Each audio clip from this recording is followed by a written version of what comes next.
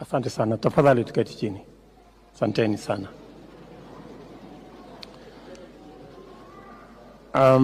Familia ya Mama Edith Ngunjiri, viongozi wetu wa kanisa, father wetu wa parokia hii, viongozi wenzangu, majirani, marafiki, watu wa hapa Bahati, watu wa Nakuru na wale wote mliotoka sehemu mbalimbali, hamjambo. Bwana Yesu asifiwe. Nami nachukua nafasi hii kuleta kwanza kwa niaba ya kiongozi wetu rais na serikali ya Kenya, mahali Kimani ni mmoja wetu katika uongozi, rambirambi zetu za pole kwenu watu wa Bahati, na sana kwa familia ya mjumbe wa hapa kwa kumpoteza mama. Poleni sana. Pia niko na rambirambi za familia yangu, mke wangu na watoto, kwa familia hii ya Mheshimiwa Kimani, tukisema tena poleni sana kwa kumpoteza mama. Tunajua ya kwamba mama ameishi kwa baraka ya Mungu sasa miaka 103, na sio kawaida kupata baraka kiasi hiyo. Sisi wote tumekuja hapa kusherehekea maisha ya mama, kwa sababu kazi amefanya, majukumu yake ametimiza. Mahali mama amewachia, sasa ni jukumu letu na ni nafasi yetu kuchukua kazi hiyo kutoka mahali mama amewachia, na sisi tutoe mchango wetu na kupeleka mambo yetu mbele pamoja. Kwa hivyo ningependa kusema pole sana rafiki yangu Kimani.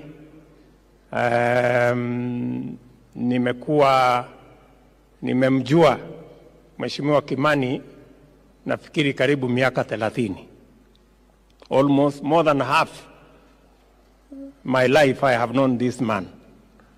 Nilimjua kutoka huko siku ya KANU, tumetembea pamoja, na leo yeye ni mzee na sisi wote tunakaribia sasa. Tulikuwa vijana juzi, karibu sasa tunakuwa wazee. So rafiki yangu Kimani, asante sana na familia yako kwa kumwangalia huyu mama ambaye ni mzazi wenu, na sisi ambao tumebahatika kuwa na marafiki kati yenu kama watoto wa mama, tunamshukuru mama sana, kwa sababu yeye kupitia kwake tumepata marafiki, na tumepata pia marafiki wa kisiasa, na vile vile tumepata viongozi.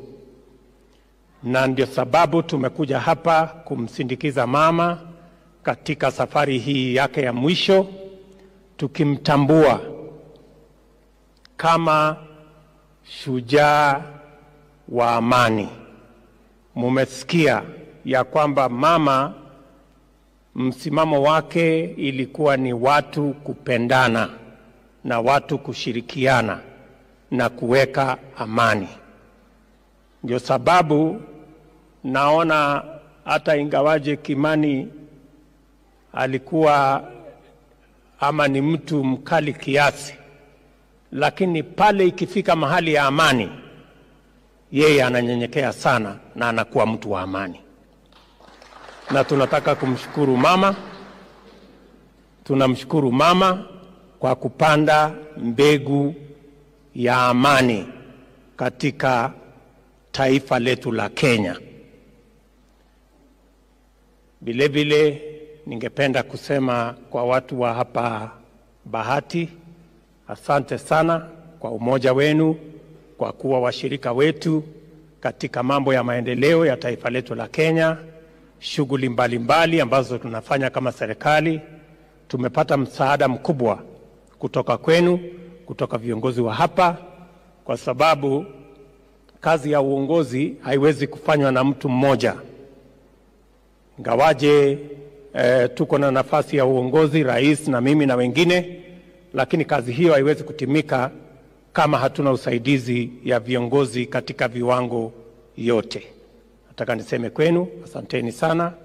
Tuzidi na kujenga urafiki, tuzidi na kujenga umoja, tuzidi na kutembea kwa pamoja. Mimi ningependa kusema kama mzaliwa na mtu ambaye anaishi katika bonde la Ufa kwamba tuliamua na hatukubahatisha na hatukulazimishwa. Tuliamua wenyewe kwamba siasa ya ukabila na chuki tutakomesha katika bonde la Ufa na tutakomesha katika taifa letu la Kenya. Ningependa kusema hivi, kwetu sisi kama watu wa bonde la Ufa na kwa taifa letu la Kenya, amani ni jukumu la kila mwananchi.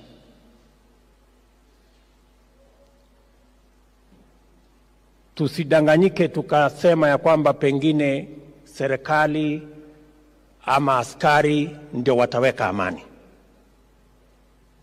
Wakati tumepata matatizo ya amani, kulikuweko na serikali na kulikuweko na askari, lakini hawakuzuia amani kukosekana. Na ndio sababu amani tulio nayo bonde la Ufa na Kenya ni amani sisi wananchi wenyewe tuliamua. Hatutaki siasa ya ukabila na chuki. Tunataka kuishi pamoja katika taifa letu la Kenya, na shughuli yetu ni kupigana na umaskini na kuendesha mambo ya maendeleo. That is a decision we made. Na mimi nataka niwaambie kama naibu wa rais ya kwamba tuliamua na haturudi nyuma. Hakuna mtu katika bonde la Ufa ambaye atatishwa na mwenzake. Hakuna mtu katika bonde la Ufa ambaye atatuletea tena siasa ya ukabila na chuki. Sisi ni watu werevu, na amani tuliamua ya kwamba tutatembea nayo katika bonde la Ufa ni mapenzi yetu, na tuliamua mchana na tukiwa watu wazima na tukiwa na akili timamu ya kwamba tutatembea safari ya amani, kwa sababu tuko na faida ya kuwa na amani, kwa sababu tukiwa na amani tunaweza kuendesha shughuli zetu, tuweze kukabiliana na umaskini, tuweze kufanya ukulima, tuweze kufanya biashara, tuweze kuzalisha mali na tuweze kuendesha mambo ya taifa letu. Na mimi nataka niwaulize viongozi, sio viongozi, nataka niulize wananchi wa bonde la Ufa na Kenya. Kiongozi ama mtu yeyote ambaye anaendesha uchochezi wa kikabila ama uchochezi wa mambo ya kupiganisha watu asichaguliwe hata kiti kidogo mahali popote, kwa sababu mtu kama huyo ni mtu wako na laana ya ujinga. Tafadhali na wauliza, mtu yeyote ambaye hana sera, hana maono, hana mipango ya kupeleka maisha yetu mbele, ati kazi yake ni kuchochea mambo ya ukabila na mambo ya kupiganisha watu, na waambia asichaguliwe kwa kiti chochote, hata kiti kidogo ya kuongoza cattle dip asichaguliwe.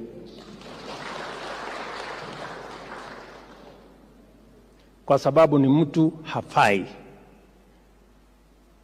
Mimi pia nataka niwaambie ya kwamba yale mambo ambayo mnasikia inaendeshwa na wengine pale, ambao badala ya kufanya kazi ya kupigana na wahalifu, sasa wanataka kufanya kazi ya kuchochea ukabila. Kuna watu ambao kwa sababu tumekataa siasa ya chuki na ukabila walipata hasara kubwa, kwa sababu biashara yao, siasa yao ilinawiri kwa siasa hiyo chafu ya uongo na chuki na ukabila. Ndio wanajaribu saa hizi kutumia wafanyikazi wa serikali kuchochea mambo ya ukabila na mambo ya chuki hapa Rift Valley. Hiyo mambo ya kutumia wafanyikazi wa serikali, hawa wafanyikazi wa serikali wanaotumika badala ya kupigana na uhalifu, wamewacha kazi ya kupigana na uhalifu, sasa wanafanya kazi ya siasa ya kuturudisha kuchochea ukabila ili kuwe na hofu, ili kupiganisha wananchi. Hawa watu wanafanya kazi ya shetani, na tunataka kusema shetani ashindwe. And I want to promise you, hawawezi kufaulu. Hawawezi kufaulu. They will not succeed. And I want to say for the record, the abuse of criminal investigation and criminal prosecution targeting people because of their tribe or their political affiliation is the wrong thing to do. But it is worse if criminal investigation and criminal prosecutions are used to incite ethnic hate and tribalism in our nation. I want to ask public officers charged with the responsibility of doing the job of protecting our country not to use those offices for the wrong things. You are taking our country backwards. You will not succeed, and we will pray against you, and you will not go very far.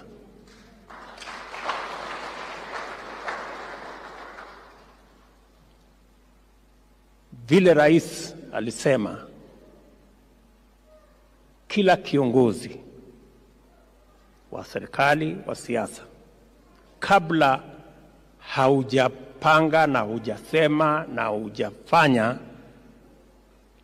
tumia akili kama uko nayo. Tafadhali.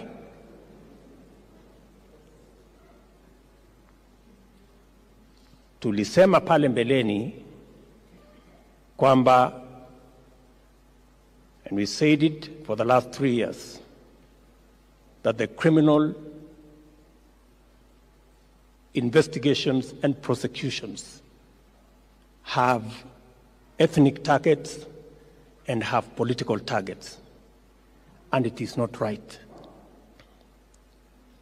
Now that they have taken it a notch higher, that they want to use criminal investigation and prosecution to incite tribalism and tension in Kenya, we are telling them you're getting to very dangerous grounds.